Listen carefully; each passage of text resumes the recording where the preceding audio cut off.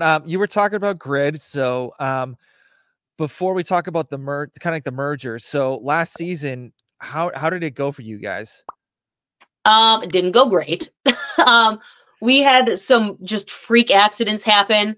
I feel like this is the second year in a row that that's happened, but I'll say this. This year I'm more excited this year because we just kind of cleaned house.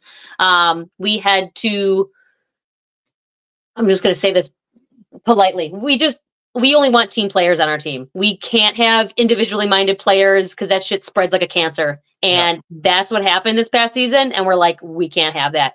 So I think what sometimes happens is you have like individual players that come to a team and they can't, the team doesn't revolve around them or what they want. It might not be what's best for the team and they maybe can't handle that or so yeah. And I have to do what's best for the team. So if it's not that, then we can't have them back. So I'm excited to see. We have some studs coming to our tryout this Sunday. So I can't wait to see that. But yeah, I mean, this past season wasn't great. We did have some really good moments, but I mean, we always want to win the whole thing. And when you don't, it's kind of like the Bills when they never win the Super Bowl, so, but yeah, so I think this year we're going to be in a much better, like team state. Because we were in a great, at the end of at the end of 2022, we were in, even though we had somebody get injured, so we were in such a good mindset. And then unfortunately this past year, there was just a couple players who didn't get a lot of playing time, or they just thought this thing should be a certain way when it wasn't. And they got upset. And yeah, so we had to just kind of be like, listen, not working out. We're going to clean house and get team players who understand the overall goal. So yeah, I'd rather take new people that don't even know what grid is, that are coachable and moldable, and they understand. I'll do whatever you need. Yes, great. To mold those people than dealing with individual egos that just don't mesh well with the team. Yeah, I've noticed that obviously grid's a team sport and it's not like an individual sport. So people that are so used to doing CrossFit on their own, and if they don't have a team's background at all, or they thought, or they were really they were a starter all 4 years in high school and college or whatever, and they think they just need to start. They just, they need a reality check when they do go to something completely new. And so, I mean, when I was in college, I wasn't expecting to start. I was like, okay, whatever. If it, I'm just here. I'm here to play. If you need me for anything, like special teams, whatever, I'm here. So, but yeah, it's kind of tough. So when you get people on the team, do you do interviews, almost like interviews and stuff, just to say just to see if it's even worth entertaining the idea to have them on your team? Yeah, there's a couple different processes. So if they're local, we'll hopefully see them in person, get to not even tell them they're being interviewed, but we can kind of get a vibe from them. Hey, how do you operate? Hey, can you show us these tests, see how they interact with the team? And we can usually get a good, when you see them once or twice or interact with them, we can kind of get a vibe of them of hey, are you going to mesh well, not mesh well? And stuff like that. If they're not local, it's a little bit trickier because you're not seeing them in person.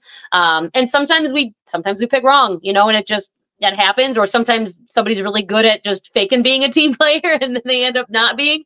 That doesn't happen very often, but and we had a couple of situations last year where we were down a couple players and had to sign 3 girls for the last 2 batches. And we lucked out because we had this one girl, Jocelyn, who super strong girl. We needed a strength girl. And she's like, yeah, I'll come try out. We just had a little mini tryout. And she was like, I'll do whatever you want. I'll do whatever you need. And she was super coachable. I was like, I love you. You are in.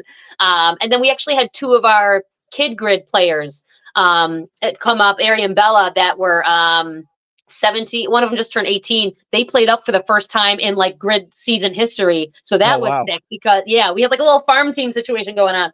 And I was lucky because I already knew them. I already knew they knew grid. I knew their personalities. I knew that, they would mesh well. So yeah, for the most part, we try to meet them in person and kind of get a good vibe from them first. And we explained to them hey, don't expect to be in every single race. Don't expect you're on a team. We try to explain it as best we can. And some people are like, ooh, I need special this, that. We're like, all right, maybe it's not for you. And other people are like, I'll do whatever you want, so you can get that, you can kind of feel that vibe from people pretty well. Yeah, and I've heard there's like you can get like maybe like a person just to do like one thing, which is like burpees to touch the rings, and like that's their whole Yeah. job, and that's it. Yeah, so that used to be a lot more eminent, like in the MPGL. You would have a player that's literally you have one race you're in all year, but it's such a like specific specialty that like no one else can do it. And they're like, "Yep, this is all you do, and that's it." We don't really have that many people that are only doing maybe one thing all season, but that burpee, that 9 foot 9 inch burpee to ring touch, that will win or lose you the sprint relay, which is worth 3 points, sometimes 4 if they throw a bonus flag. That could change the whole match. And it's like it could be going well, and then all of a sudden they miss one or they hit it out of and it's game over. But yeah, this is not a team sport where everybody plays the same.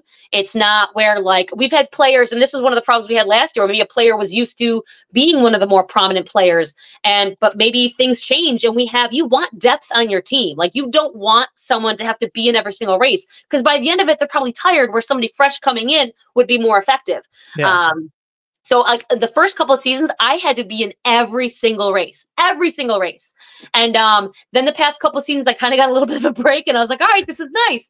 But then like last season when some people got hurt or whatever, they couldn't make it, I had to go back to being in it. And I don't necessarily like that all the time. I'm dead tired by the time some of the harder races come up at the end. So it's like we're trying to get more people in this season so we don't have to have several players being in all the races.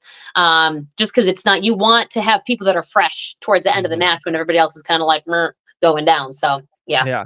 So since being the owner and co-captain, so I know I looked at the Grid website, and so a lot of the different teams have podcasts as well. So does the Brigade have their own podcast? Nope. Definitely not. No. Okay. All right. Yeah. That'd be awesome. We don't have enough manpower for that, but I mean, that would be cool. I just kind of like I did one this morning, or like I'll just do random podcasts, just explaining to people what Grid is, how it's going. So, but we don't have like a dedicated one to our team. I think the Sharks I know have one or had one or have one. I don't know if it probably still exists. I don't know what other teams have it on there, but yeah, I think a couple of them definitely do. Yeah. I mean, it's really not that hard to do a podcast. It's really not. Yeah. But yeah, it's pretty easy. I mean, if you really want to do one, I could show you the way. So, all right, so I got YouTube and I got podcasts. All right, I'm gonna get on all of that stuff. I'm gonna join the 21st century here. Yeah. So so obviously the big news came out a little while ago that they're merging. So is it now is it the NGPL league, or like what is it considered now? So yeah, the MPGL was back in the day. That was like 2000. I want to say 7. That was early. Yeah, that is no more. This is completely separate. Although one of the guys that used to run one of the teams, Mather Riswell, he's the one that started the I almost said MPGL, the Florida Grid League. So we have just changed the name to United Grid League, simply because of the growth we've had over the past 4 years. Like 2020 it went crazy. Everybody was on their phones and on their computers all the time, just started watching all the reels, and then everything went crazy. And we have players from all over the country. We even have a player from Colombia. Like it's not just, It started out in 2017. We were all super local. We were all in like the Tampa, Orlando area. There was a couple, maybe one random person here and there, but we were all within like, I don't know, a 30, 50-mile radius. Now we have players from Texas, Georgia, California, Pennsylvania, New York, like everywhere. So it doesn't really make sense to make it the Florida Grid League anymore. We actually, one of our teams just changed from the Gainesville Wild to the Atlanta Wild. So now we actually have a team that's outside of Florida. So they're in Georgia now. So it's the Florida name just felt very like exclusive, and maybe that's not the right word, but like very small and limited. And people all the time like, oh, do we have to be in Florida to play? And it's like, no, you can be from anywhere. So we needed something that would explain that a little bit better. Like, hey, and United also came from the idea of it's a co-ed league. Guys and girls play on the same team. It's all different body types, all different types of people, different backgrounds. So it's just like we're all kind of united in this one thing, this like one like family of, hey, we like to fitness really fast, and we're all really competitive. So yeah, that's awesome. So what was the game plan of the Wild moving to Atlanta compared to like staying in Florida? I think most of the players are from Atlanta. Okay. Like in that area. So it just didn't make, because originally the team was, I believe the team was owned by somebody else, and they were in the Jacksonville area. And then over the last couple of years, more players, there wasn't really many people in Jacksonville, so it really didn't make sense for them to have that name anymore. And a lot of their players are more in that Atlanta, Georgia area. So they're like, let's just fix it. So, so do they have a gym or like an area where they're actually doing the competition in Atlanta? Do they have that already set up, you think? you mean like for the matches throughout the league or the season? Correct. Yeah. So the matches are at like we've been growing for this too, because we used to have our matches at Valor Fitness in Tampa, and then also like that would be the North matches for the 4 North teams, and then the South would have their matches in the South for the 4 South teams. Lately, in the past three seasons, I want to say, we've been having our matches at like big ass expos. So it's not necessarily like in the cities of the teams, it's where these expos are. So usually our season opener is at the USA Fit Expo, which is in Orlando. And then we have one at the last year we had the Miami International Fitness Expo in Miami. We had our playoffs. We had one at Mr. Olympia this year because it was in Orlando. So all of our matches were at these big expos with like 40,000 plus people at them. We still had one match at Valor Fitness still. So it was a local Tampa event as well. But we're trying to get into these bigger venues because we're growing. There's more people, more eyes on the sport. You know, people walking by like, what the heck is that? And they just like, you know, they never heard of us, but they're seeing these people flip around on rings and lifting ridiculous weights. And they're like, I want to watch that. So so it doesn't matter. Like the matches don't necessarily happen in the cities. It's just where we can get the venues at the expos and exposure and stuff like that. Okay. And I've noticed on YouTube as well as like TikTok and those other platforms that like the grid like following has gotten absolutely huge. Just ridiculous.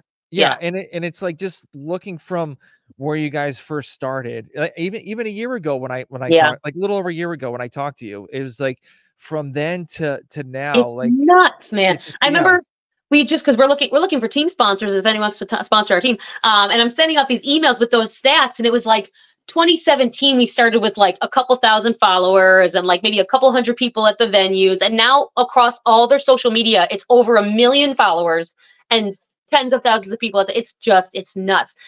COVID, something happened and it just skyrocketed. Their followers went just because we used to have like 4,000 followers, and now it's just insane. Every time they tag me in a video, I'm like, oh God, here we go. Because it's just like notification. And half of them are good, half of them are bad. I'm just like, whatever works. People are seeing grid. That's all I care about. They can make fun of it or love it, whatever. Yeah. And it's like me watching it is like all you guys are like so fast paced, and it's just like because that's the competition, to go as fast as possible or like, you know, and do whatever. And it's like people are not really getting it. No. And understanding at all. That's the problem. At all. Especially with like doing like butterfly pull-ups, like even just doing a video of that, I got like so much hate for that. Oh, of course, because nobody, because it's floppy pull, and that's not real pull-offs, blah blah blah. I get it. Yeah. And so they see like you doing like toes to bar to chest to bar, and then like to a muscle up, and they're like, how is what is that? And the best was I think my teammate was doing toes to bar. Oh, I think she was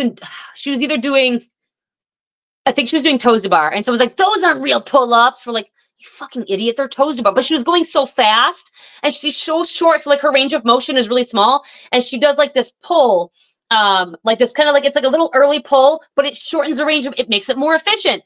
And she's doing toes to bar, and people are like, those aren't real pull-ups. We're like, what are you talking about? You know, and it's like, people don't understand. This is, that's not good training. You're going to hurt. Like, this isn't training. This is the sport. Like, this is the sport. This is not the training. The training happens. That's the boring stuff, the slow stuff. This is people won't get it. We just stopped. I used to like respond to everything. Like, now I'm like, you'll never understand. If you don't get it, you'll never understand. Yeah. Yeah. And I would literally take the chest to bar pull up, like the butterfly pull up, like thing from CrossFit, and literally copy and paste it onto the reply message. Yeah. And they're like, oh, CrossFit's stupid. I'm like, okay. All right. Yeah. That's my favorite too. When people are like, they'll respond to a video on the grid page, like, CrossFit's dumb. I'm like, good thing this isn't CrossFit. But please tell me you don't know what you're like.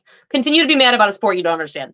Yep. Even talking to people about CrossFit, they're like, that's why like one of the videos I have pinned are like me doing butterfly chest to bar. Because I'm like, because we can't do real ones. And then I'm repping out 45-pound plate between my legs, but nobody wants to, they just don't get it. And I try to explain it like it's about efficiency, it's about, you know, blah blah blah, but nobody, yeah, they just want to flap their gums. Yep, nobody cares. Nobody cares at all.